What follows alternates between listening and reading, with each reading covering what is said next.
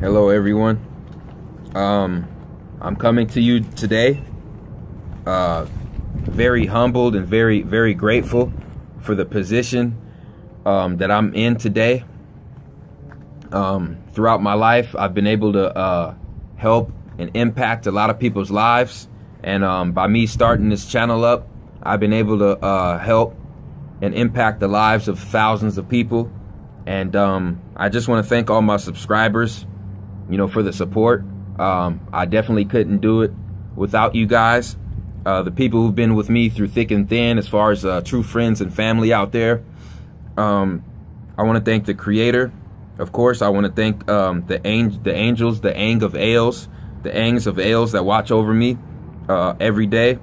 I want to thank my family members who gave me the knowledge at a very young age. I want to thank the Creator for having my soul descend in this dimension on this planet when the stars and planets were aligned around this earth at the moment of my birth, to give me profound wisdom and intuition and profound understanding of knowledge. I wouldn't trade it for nothing. I wouldn't trade it for the world. Okay, now let's get into it. There's only two ways to stop.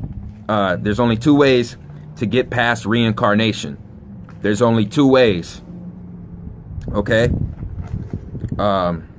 This 666 carbon light prism, which is a light prison, okay, the way to get out of this, one of the ways, is to detach all of your worldly attachments and to come to a peace and a level of understanding in your life, okay, and situations and people in your life, and to let go of any form of animosity or unnecessary hatred, okay?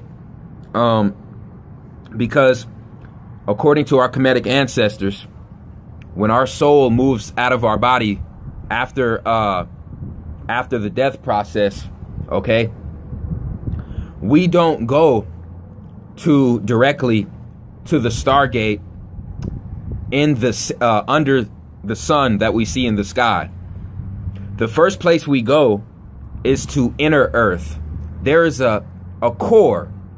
There is the center of the Earth, okay, which is a chakra, which is the Earth's inner chakra point, okay, and it's the core of the Earth.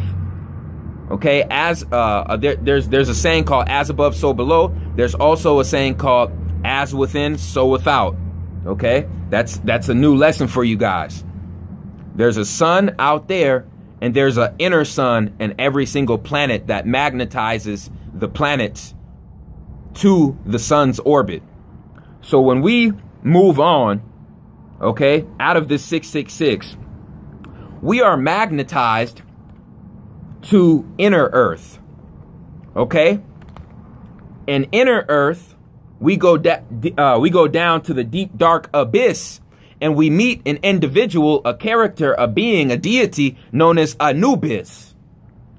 So we go down to the deep dark abyss, and all of our chakras, our whole soul essence meets Anubis. And when we meet Anubis, he shows us our life deeds and what we did right, what we did wrong.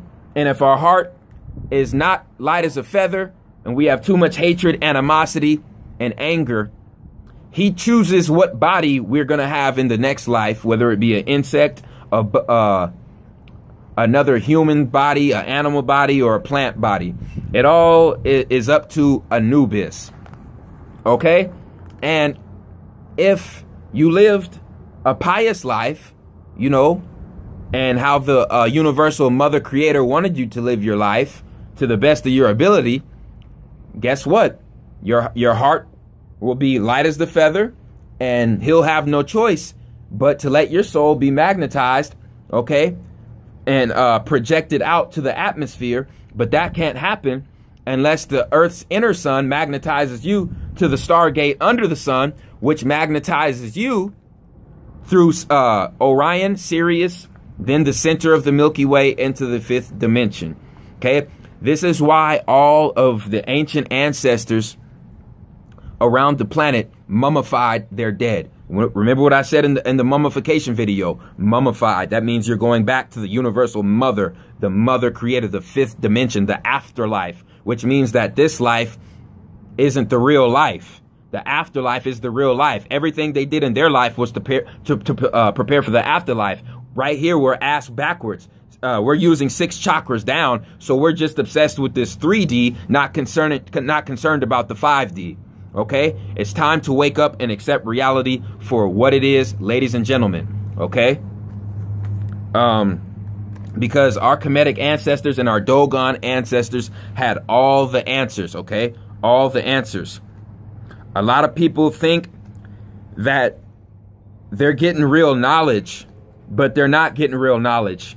They're getting backwards Greek bastardized information. And if you think it's bullshit, that's why the word Greek means backwards. Ladies and gentlemen, the etymology of the word Greek means backwards. So all this Greek bullshit information that they got out of Alexandria and Memphis when Kemet was taken over was all backwards bastardized information, because the pharaohs at that time knew that they were going to be invaded. Okay, so they gave them backwards bastardized information, which was man-made bullshit religion. So all of that original Greek information that was given to Socrates and his people and the Ptolemies was backwards bastardized information. The etymology of the word Greek means backwards. So all of you motherfuckers on my news feed, hit me up on Instagram, Facebook, and on my comment section with the bullshit. You can miss me with that, because obviously a lot of you haven't been doing your homework. And now that we're talking about homework, I've been doing my homework for these past couple of months. And one of the things that I've stumbled upon was the order of the cosmos according to our Dogon ancestors over there in Africa and Mali. Very interesting. Let's look at the etymology of the word galaxy in these, what do we have here? 5 different languages. In the Zulu language, to say Milky Way is Melkweg, M-E-L-K-W-E-G, Melkweg, which shows that the galaxy is the universal mother creator that birthed out all of her sons, her stars, to impregnate the planets, which were hold feminine energy, which give life all over the galaxy. Exactly. So that's what the word galaxy means in Zulu. Let's look at Chinese. In Chinese, their word for galaxy means silver river. In Hindu, in India, their language, the word galaxy in Hindu means the Ganges River of heaven. In the Japanese language, the word galaxy means the river of heaven. In the Cherokee language, the Cherokee, their word for galaxy means the way the dog ran away. Why would it be the way the dog ran away? Because, like I said, the god with the dog head, Anubis, who weighs your heart on the scale, came from the dog star and went into center Earth, but he came from Sirius. He was a real serious individual who came from Sirius, who was birthed out the center of the birth canal known as the galaxy. Okay? And he was a Sirius god with a dog head. That's why the Cherokee said the galaxy is where the dog star came from. Hello, Sirius the dog star was birthed out of the center of the galaxy, according to the Cherokee and the Hopi, who got their information from the Dogon. So now let's get our information of the cosmos from the Dogon. The Dogon believe that there was 3 original stars that were birthed out of the center of the galaxy hundreds of millions of years ago. We have Sirius B, which was the first, Sirius A, and Sirius T. Sirius B, according to the Dogon, was known as Potolo. Sirius A, according to the Dogon, was known as Sigitolo. And Sirius C, according to the Dogon, was known as Imayatolo.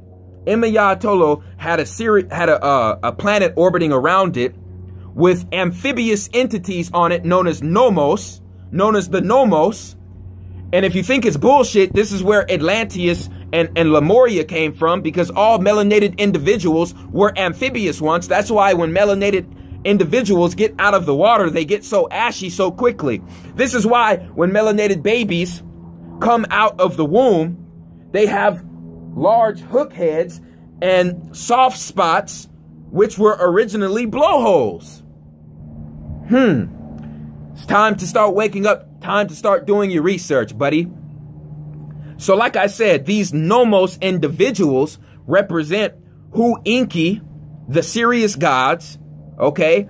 And everybody who was following Enki, everybody who was following Set, all of the gods that were written down on the walls of the pyramids were all amphibious beings who came from the Sirius star constellations. Some of them followed Set, some of them followed Enki. And this is where we get our angels, demons, Anunnaki, draconian theology here. They are all amphibious beings known as the Nomos. And if you think it's bullshit, go watch the movie Hellboy. And Hellboy had a very good friend at Area 51. And what was his name? His name was Abraham. Just like that biblical Abraham, who was depicting a Nomos individual. And who was Abraham in Hellboy? The half fish, half man. Abraham, the Nomos god from the Sirius star system. This is why the Dogon tribe had the large eyes on the masks that they wear, because they're portraying the amphibious Nomo gods that mixed their DNA with other animals and created the first humans on this planet. Another Area 51 secret for you guys. I heard through the grapevine that the government only allowed people to view my videos unless they're subscribed to my videos. So now, if you are unsubscribed from me, you can't even see all of my videos unless you press the subscribe button. That's very interesting. You know what that means? That means that with the information you're getting from this channel, buddy, is the real knowledge that they don't want you to know. The real knowledge. That's what that means. But I knew it was coming, so it's not really that big of a surprise to me. So let's move on. The Dogon said that Sirius B, Sirius A, and Sirius C, A, B, and C, were birthed out of the center of the galaxy, and they were the first stars to be birthed out. When these stars were birthed out, there was a giant war that broke out between Enki, okay, and Set on the Sirius B star constellation. And when this happened, his name was Ogo, according to the Dogon. They called Set Ogo. And Ogo lost the battle, okay? And after a giant weapon was unleashed, his star died. They were all given control over stars, these entities. And Ogo, when he lost, okay, his star died out. And guess what his star was? His star was none other than Saturn. Because the planet Saturn is obviously a dead star that fell, okay, and formed an ice ring as a prison to encase Ogo. And when this happened, Ogo went on his mission to capture a star, form a solar system around the star, and create his own realm and his own solar system to imprison souls. If you research ancient Dogon astronomy and astrology, this solar system is a rebellious prison. It's a prison for rebellious souls against the universal mother. Go look it up. Go look it up, ladies and gentlemen. So Ogo captured this star's gravitational pull, okay, and basically caused the other planets, okay, to orbit around the sun, and the Earth was formed to be a prison planet for the souls who were trapped under Ogo's matrix, under Saturn's matrix, Set's matrix. Go look this up. Go look this up, people. There was originally 4 stars: Sirius A, Sirius B, Sirius C. Sirius D was Saturn. I'm gonna repeat that. Sirius D was Saturn. Right now, as we speak, the Dogon referred to this planet as Imayatolo, orbiting around Sirius C. It's called Imayatolo, and that's where the Nomos come from, the amphibious Sirius gods that were written in hieroglyphics all over this planet. The bad ones are Draconians. The good ones are Anunnaki. Okay? Our Kemetic ancestors called them Kim Anu. Okay? That's what they were referred to as. And it's really sad because you have a whole bunch of people talking like NASA was the first entities that created heliocentric knowledge. That's bullshit. Period, point blank. That's bullshit. NASA got all of their heliocentric truth from the Zulu, from the Dogon, and from the Kemites before the Kemites were taken over by the Turkish. Because the flat earth theology did not even come to Kemet, okay, until Kemet was overran and overthrown by Turkish invaders and Greek invaders. And the pharaohs foresaw that. That's why they gave the Greeks false information. In Alexandria, in Memphis, if you think it's bullshit, do your own research, okay? The etymology of the word Greek means backwards because they thought they were going to raid the knowledge in the tombs of the pharaohs and get real information.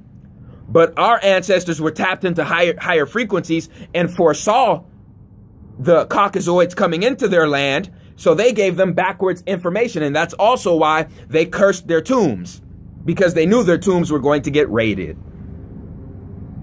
It's time to wake up. It's time to wake up. All you people regurgitating this Greek bullshit.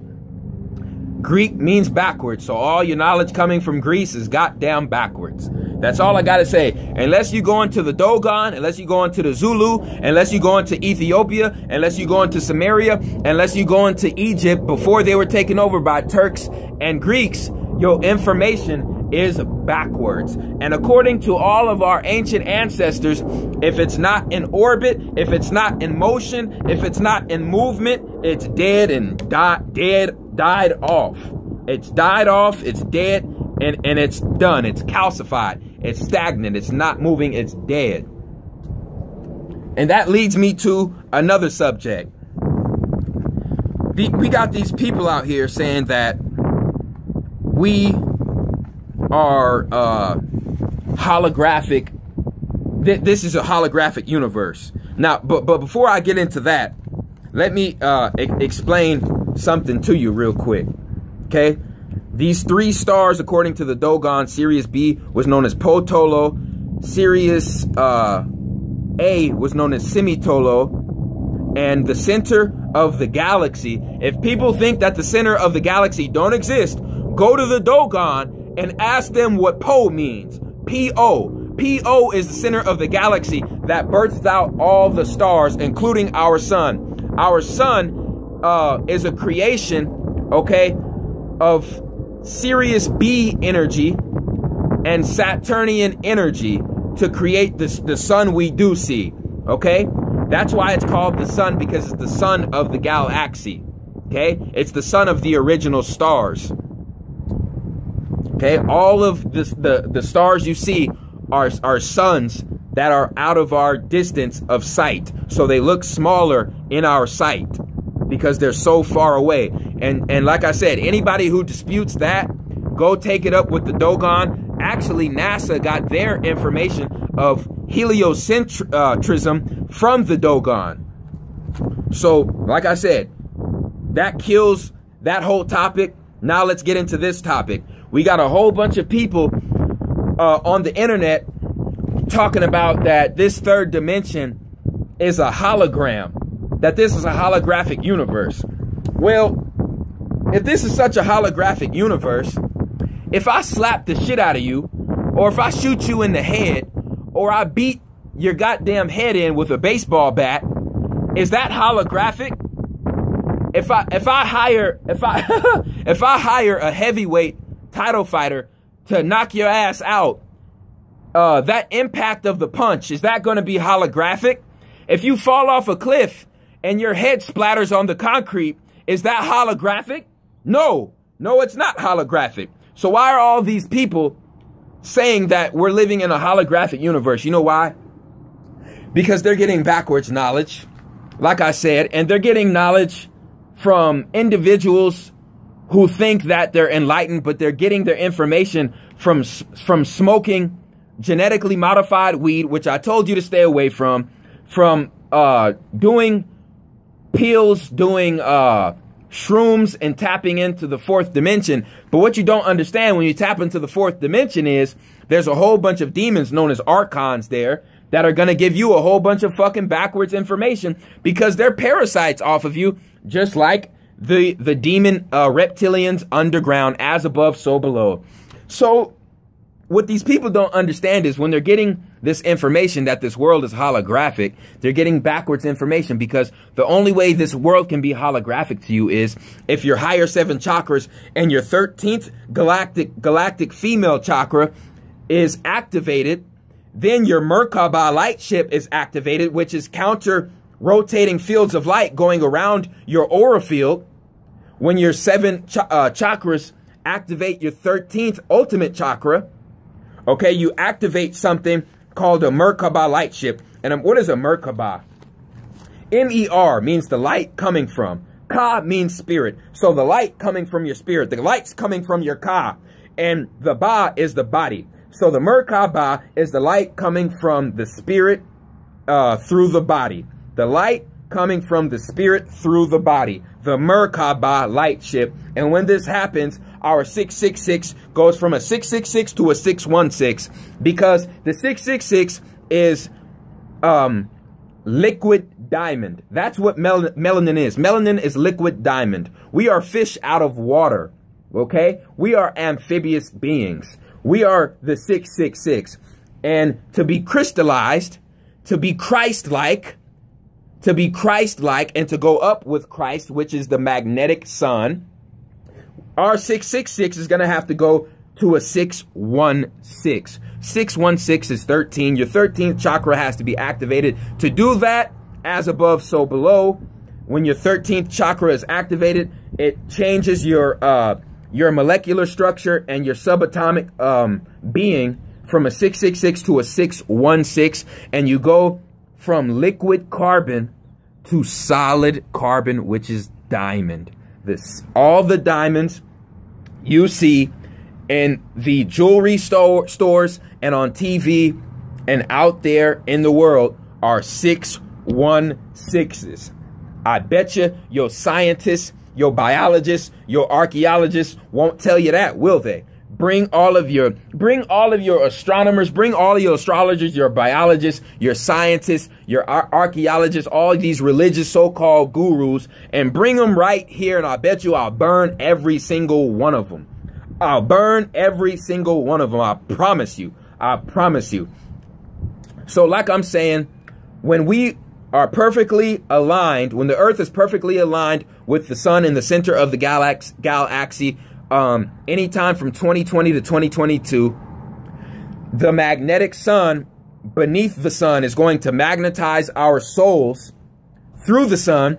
And if our Merkaba light ship isn't activated, okay, because we've been carrying out bullshit deeds, or we've been putting bullshit poison in our bodies, we're going to be sunk down into sinkholes in inner earth instead of Merkaba activation through the Stargate, okay, and leaving to the 5th dimension whole. That's what the Merkaba light ship does. It sends your whole body over to the other side whole. There's only two ways to escape reincarnation.